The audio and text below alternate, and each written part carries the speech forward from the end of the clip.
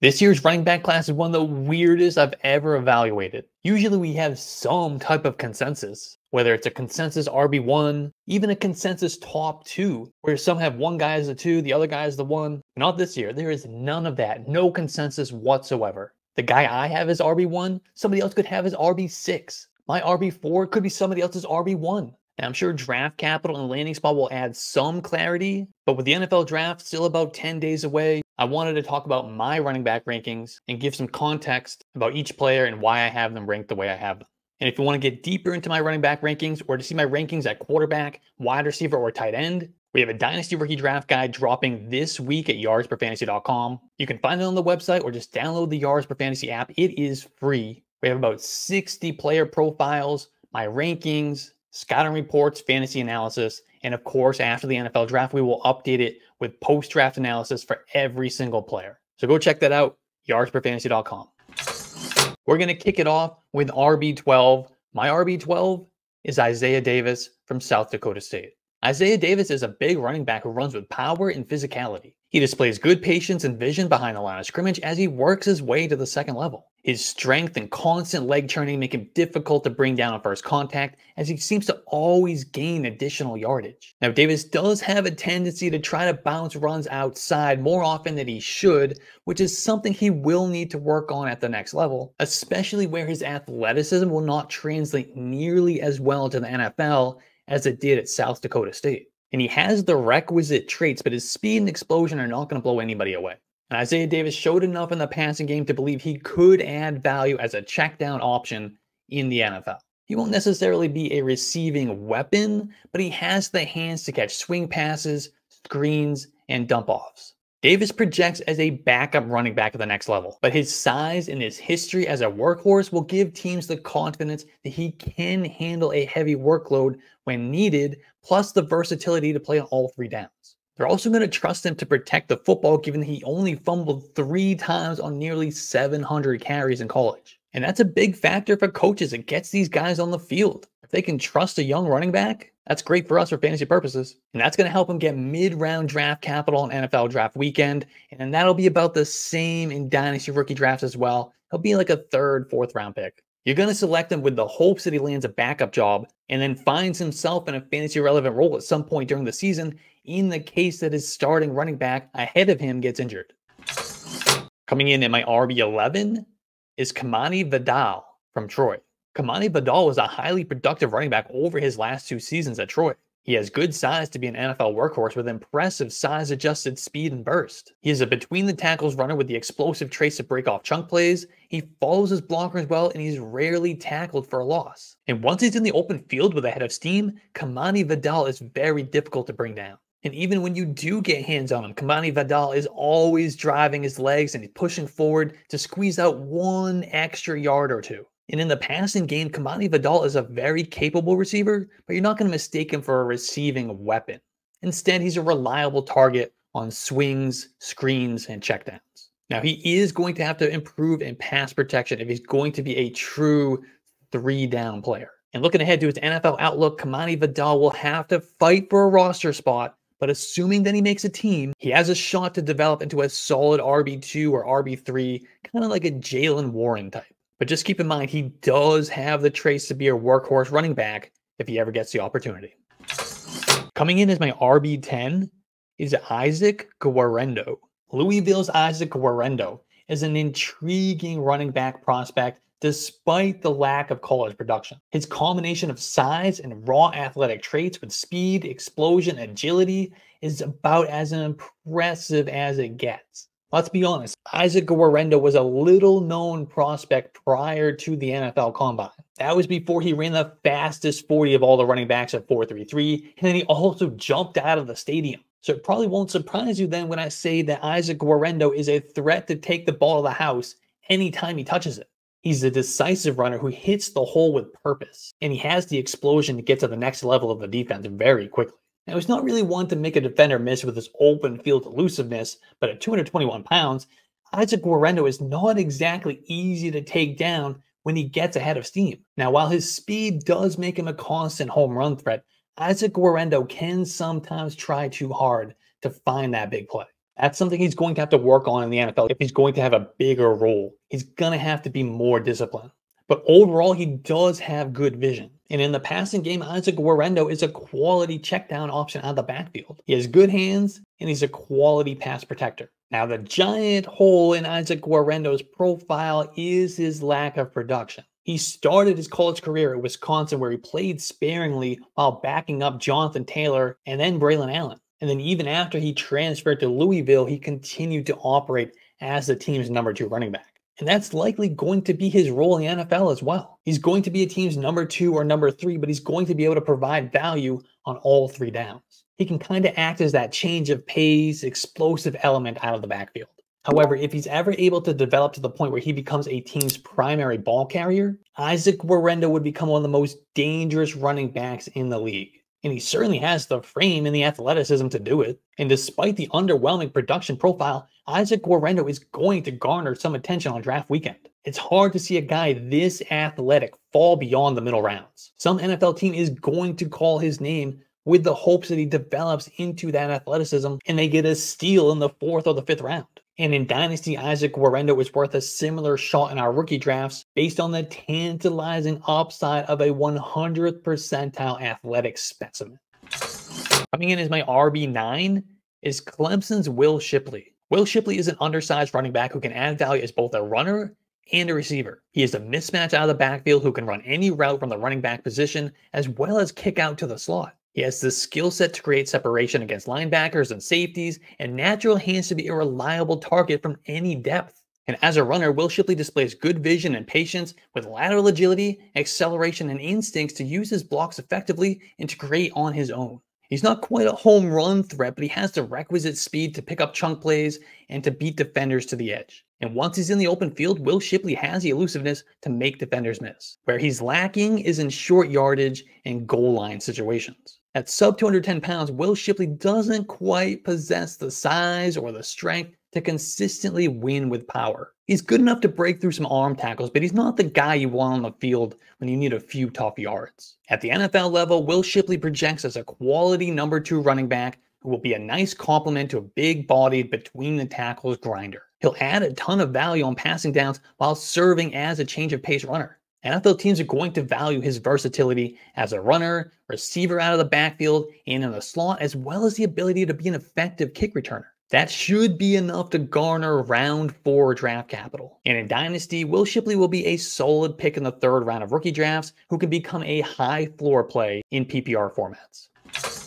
Coming in as my RB8 is Dylan Laube. New Hampshire's Dylan Laube is one of the funner running back prospects in the 2024 NFL draft class. He was wildly productive over the last 2 seasons, albeit at New Hampshire and in the FCS. But Laube showed he can be a quality runner between the tackles with good vision, patience, and a knack for finding the cutback lanes. And he has enough speed and burst to create breakaway runs. Where he really shines, though, is in the passing game. He creates matchup problems from the backfield as well as lining up in the slot or even out wide. Laube is a legitimately good route runner with good hands and the athletic profile to make plays after the catch as well. And his willingness and ability in pass protection is going to help him carve out a role on passing downs early in his NFL career. NFL teams are going to appreciate his versatility on offense and the experience in the return game. And that's going to help him not only be drafted, but to make a 53-man roster as a rookie and to work his way into a role that could eventually make him fantasy relevant. And that'll likely be as a change of pace guy and primary option on passing downs. Draft capital will likely come in the middle rounds to a team looking to add a receiving threat to its backfield. And in Dynasty, Dylan Laube will be a fun pick in the 3rd or 4th rounds of our rookie drafts, with the long shot hope that he becomes the next Austin Eckler. And my NFL comp for him is Chase Edmonds. But before we get into more, I just want to remind you that if you want to draft any of these rookies, you can right now. Underdog Fantasy makes it possible. You don't have to wait until your rookie drafts. So go draft one of these guys, or Marvin Harrison Jr., or Brock Bowers, Caleb Williams, any of the guys that you like. Pre-NFL draft rookies present the greatest value in 2024 best ball drafts that are happening right now. And when you sign up for Underdog Fantasy, make sure you use promo code YARDSPER, and they'll double your deposit up to $100. Kentucky's Ray Davis is my RB7. Ray Davis is quietly one of the more complete running backs in the 2024 NFL draft class. He has excellent size of 5'8", 220 pounds, with the requisite speed and athletic traits to fit into any rushing scheme. Davis is an efficient runner with good patience and decisiveness to find the hole and hit the hole. And in the passing game, Ray Davis is well-rounded with reliable hands and the skills to run a number of routes out of the backfield. He actually has one of the better receiving profiles in this class. And that's one of several analytical boxes that he checks, including elite numbers in the big three that I look at, which is reception share, yards per team play, and touchdown share. Where he will need to improve is in pass protection. Davis does flash the ability to be good in pass protection, but he's inconsistent. He'll need to be more reliable in that area if he is going to carve out a true 3-down role at the next level. And then while Davis does have good speed, it takes him a minute to reach that top gear. And he also lacks a little bit of the burst that he would need to be an explosive play threat in the NFL. And when he does reach the open field, Ray Davis isn't exactly the most elusive either. I mean, he'll run through arm tackles, but he's not making any guys miss with his moves. Overall, Ray Davis projects as a quality number 2 running back in the NFL who's going to provide value on all 3 downs. He's kind of your classic jack of all trades, master of none. He's a big north-south runner who can also run routes and catch passes. He's experienced and he's ready to make an impact right away. He doesn't have the highest ceiling, but teams that like a safe pick and they want to add a steady presence to their backfield are going to favor Ray Davis over some of the other running backs in the class. Draft capital will likely come in the middle rounds, probably round 4 or round 5. And in Dynasty, he'll make a nice floor play in the 3rd round of our rookie drafts. My RB6 is USC's MarShawn Lloyd. MarShawn Lloyd is one of the best running backs in the 2024 draft class from a pure talent perspective. He has good size at 220 pounds and he has the speed and explosion to create breakaway runs and the lateral agility to work his way through traffic with ease. Some scouts have expressed concern about his vision behind the line of scrimmage, though it was an area that he did show improvement on in 2023. But once he finds the hole he wants to hit, MarShawn Lloyd uses his exceptional explosive traits to burst through the hole and quickly get to the next level of the defense. And at that point, MarShawn Lloyd becomes his most dangerous. He is elusive enough to make guys miss in the open field with the speed to take one to the house at any time. He's also very difficult to bring down with just arm tackles once he gets ahead of steam. And in the passing game, MarShawn Lloyd was underwhelming from a production standpoint during his career. However, he flashed enough ability to think he could expand his game in that area at the next level. In fact, while he only caught 13 receptions in 2023, MarShawn Lloyd averaged nearly 18 yards per reception. At minimum, he's going to be a check down and screen game option that can turn up the field and create a splash play.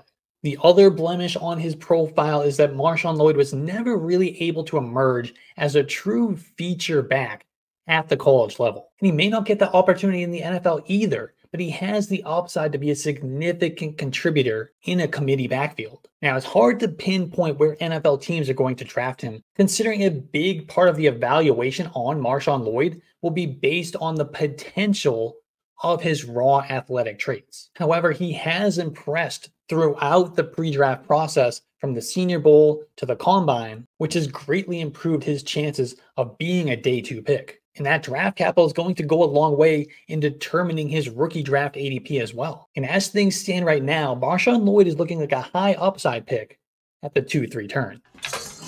Cracking the top 5 as my RB5 is Tennessee's Jaylen Wright.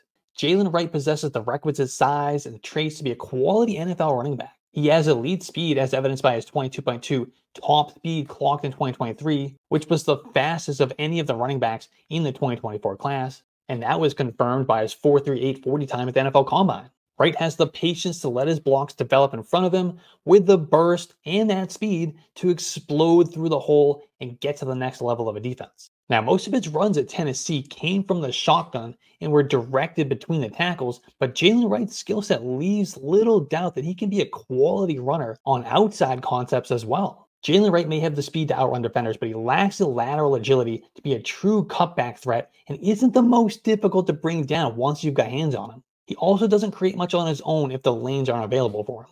In the passing game, Jaylen Wright was a 0 in his first 2 seasons before adding receiving skills to his repertoire in 2023. He still has some work to do in this area to become a weapon as a pass catcher, but he showed enough to believe he can be an effective check down, swing pass, and screen game option at least. He will also add value with his quality pass protection skills, something we don't see from a lot of running backs coming out of college.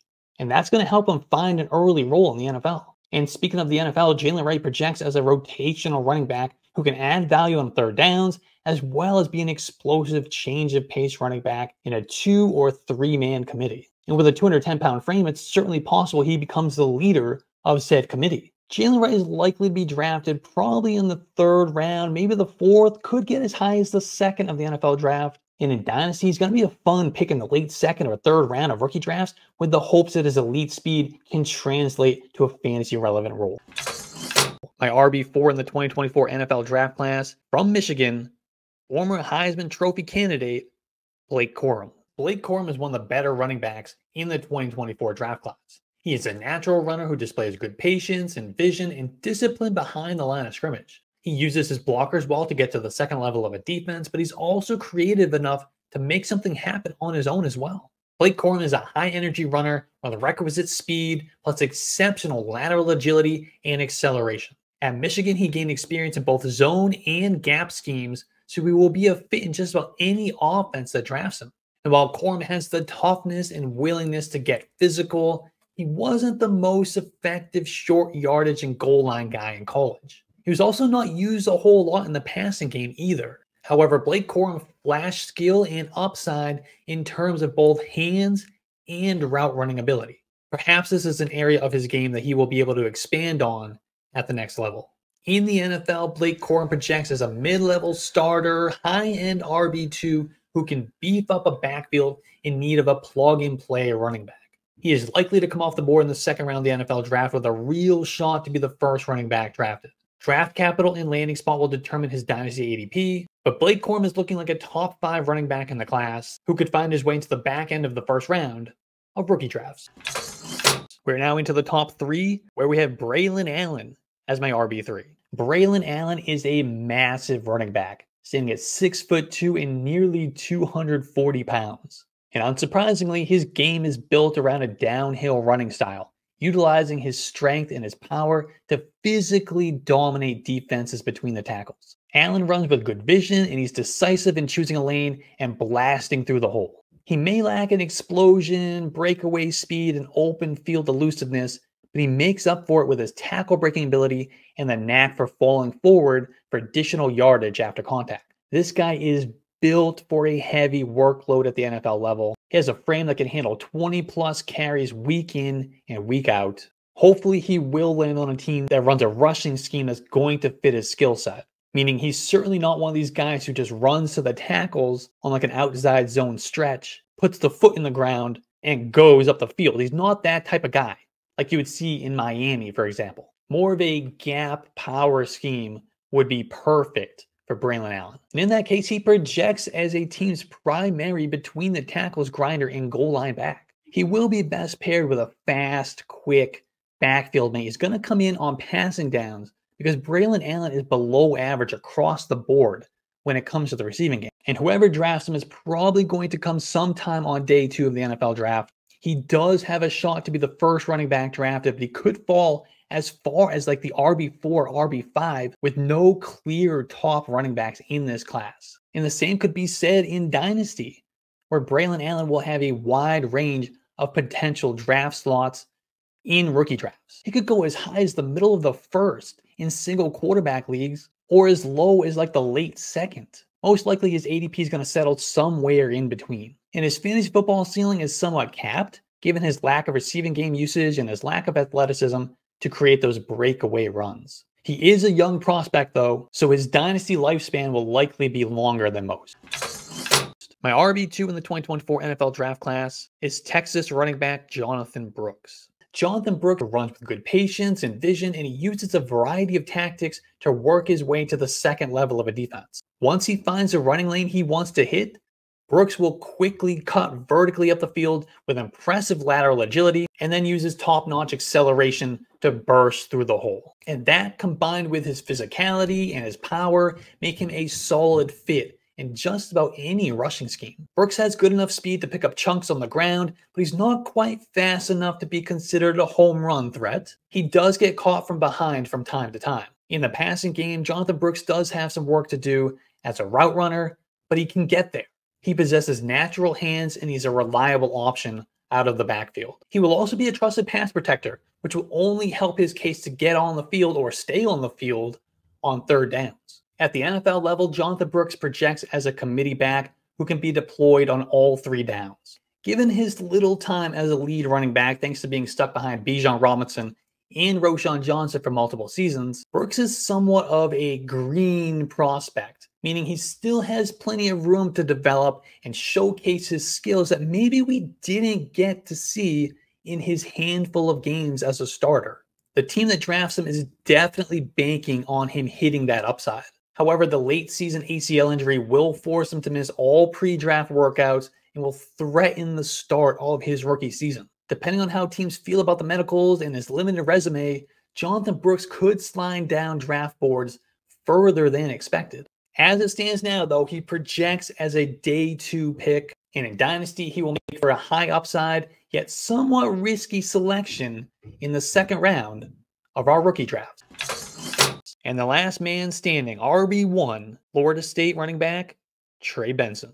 Trey Benson overcame a brutal injury to begin his college career to go on to have 2 productive seasons at Florida State. He's a big running back at 6'1", 223 pounds. He runs with violence and aggression and is difficult to take down with simple arm tackles, especially once he gets ahead of steam. But Benson is not your typical 220-pound bruising running back. He's also an excellent athlete with impressive acceleration and explosion to shoot through holes and get to the next level of a defense. And then he has the breakaway speed to take it to the house. He is a true home run threat. On top of that, Trey Benson displays good patience and vision with lateral agility and a devastating vertical cut to make the most of every running lane. He is elusive enough to make guys miss in the open field, but he sometimes will invite contact more than he needs to. In the passing game, Trey Benson has natural hands and he uses his running back skills well to eat up yards after the catch. However, he will need to improve his pass protection if he's going to become a consistent contributor on passing downs in the NFL. Speaking of the NFL, Trey Benson has the traits to be a starting running back on a lot of teams. He's going to bring value on all 3 downs, and he proved at Florida State that he can thrive in multiple rushing schemes. As it stands now, Trey Benson is looking like a 3rd round pick, but it would not be a surprise to see him come off the board in the 2nd. In Dynasty, he's going to make for an excellent pick in the 2nd round of rookie drafts. And while it's still early in the process, Trey Benson is trending towards being my RB1 in the 2024 draft class.